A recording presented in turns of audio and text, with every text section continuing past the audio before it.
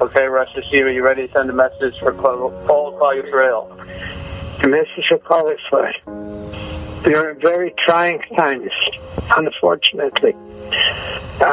In fact, I'm speaking today to a public that I don't like to see, but I hope there will be a public to listen to.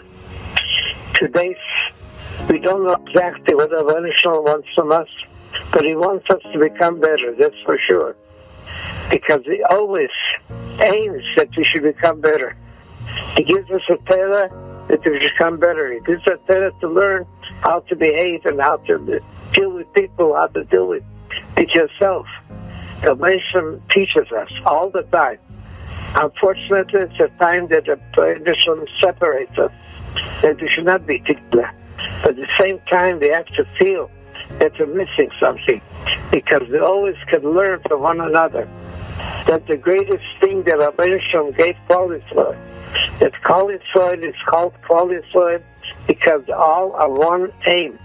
They want to get closer to HaKadosh Baruch Hu. That's what they want to do. If you want to get closer to HaKadosh Baruch Hu, you have to behave well. You have to speak well. You have to honor people, honor anybody that's mechubad. You have to have them if you personally, you have to think, what can I do for you?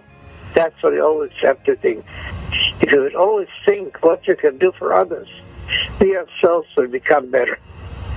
And the YESHUA separates us to give us more time to think. We have to think, how could I be beneficial to my friend? What can I do for you? The person should always be ready to help. Our times are very difficult times. We cannot get together. We are separated at the moment. But at the same time, we have to think what we are missing. We are missing the friendship of one another. My bracha is that you should continue to think of that union of friendship that is so important to be part of everybody, part of Klal Yisrael. Part of Klal Yisrael means you have to think that you are one separate person, that you are thinking not for yourself. You're thinking as a Ben Yisrael. A Ben Yisrael thinks, what can I do for you? My bracha is that in all our efforts, whatever you do, should be Hatzlacha Rabbah, should be able to accomplish what you are aiming for, and that will be the greatest accomplishment the YESHUA wants from us.